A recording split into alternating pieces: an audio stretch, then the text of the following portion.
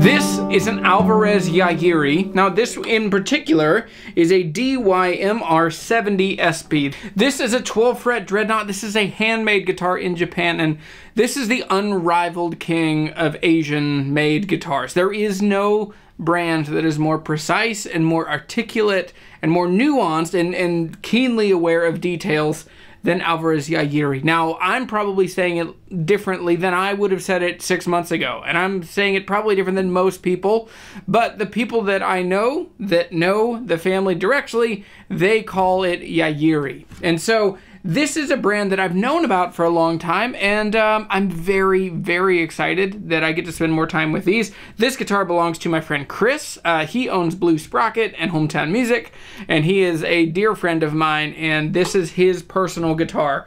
Now, this was a guitar that he bought to replace a guitar that had been destroyed when his studio caught on fire as a result of a gas explosion next door in the building that also housed Hometown Music. And so this was a bit of retail therapy, Chris has said. Everything was gone in his life and in his vocational life from the studio and the record stuff that he did.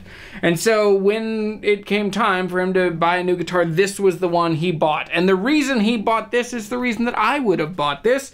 It is absolutely immaculate and wonderful. Yairi guitars got their start in the 1960s, and in my lifetime, the most popular I've ever seen them was with bands that I wasn't necessarily into. Bands like Stained, and what's that other dude? The dude, Aaron, whatever his name is, anyway, I'll put his stuff down in the description down below and a picture of him right here.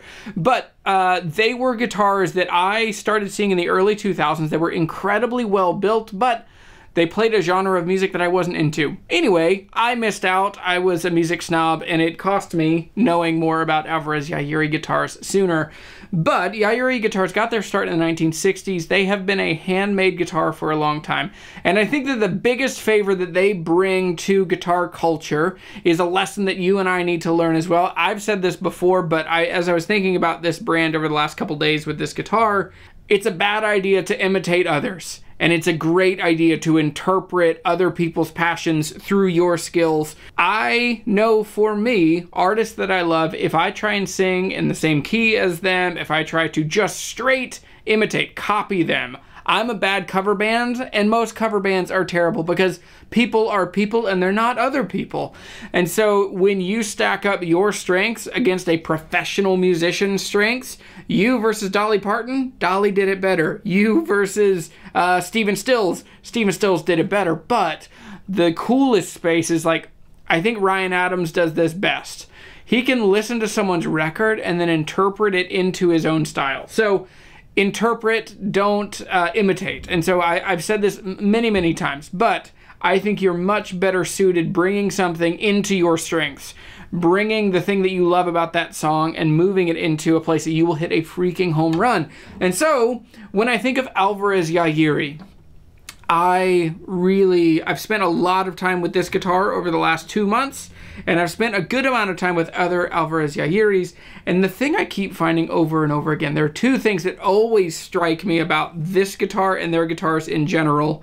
They absolutely do some traditional things, but then they also really interpret it into Japanese carpentry, into their culture, into how these guitars would articulate and produce music out of them. So this guitar, let's dig into some of the details, and I want to talk about how that stuff, some of the interpretive stuff, is incredibly helpful.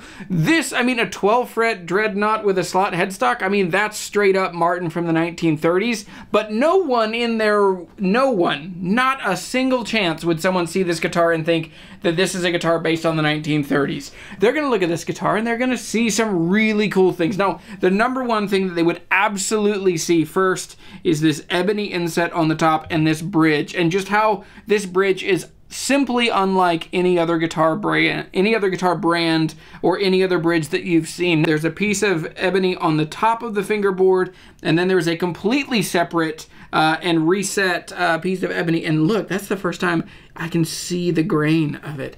It is unbelievably wonderful. Now, the thing is, they tell us that this guitar is hand-built, that it is not a CNC that cuts this joint around the neck and this bridge plate.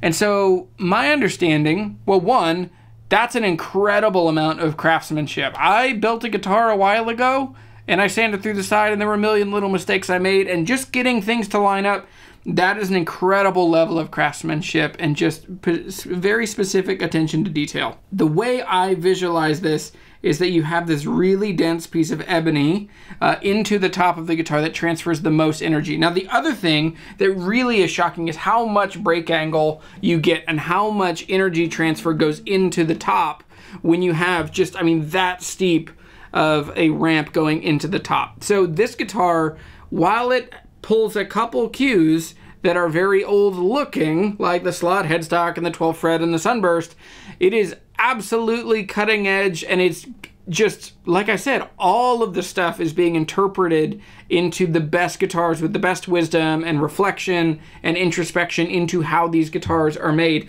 Now, on the back and sides is an incredibly beautiful piece of East Indian rosewood, 2 pieces, 4 pieces technically if you count the sides. And so this guitar, it continues to have some traditional things. It feels like a really thoughtful, modern, articulate guitar. The closest comparison I can have to these is to Ferk.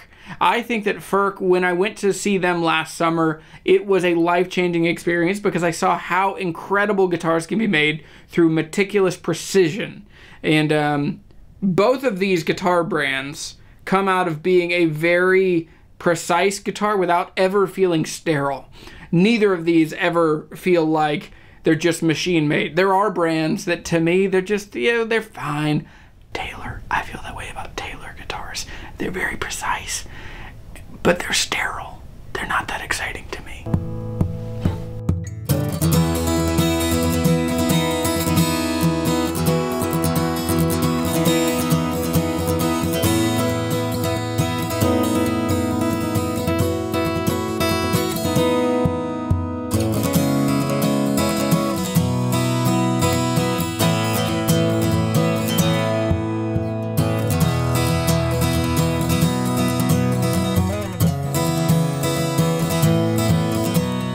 believe these are still under $3,000. Now, Alvarez Yairi is starting to do some really incredible things that I'm excited to show off to you, and we're going to start showing them more on the hometown page, is that they have some really exceptional old growth Honduran mahogany. So we've went ahead and ordered an OM and a Dreadnought in both their bluegrass versions, and then the other Dreadnought version, the OM version.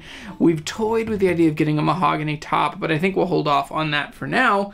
But we want to do, we want to show off the Alvarez Yairi series, because they have the Honduran Masterwork series, then they have the Masterwork series, and then they move down into other series that are more affordable. And all in, all of them, when you stack them up against their European or American counterparts, are exceptionally great value. So anyway, this is an Alvarez Yairi. Thank you to Chris for letting me borrow this guitar. Thanks for watching this video. I'm Jeremy. I'm the Guitar Hunter.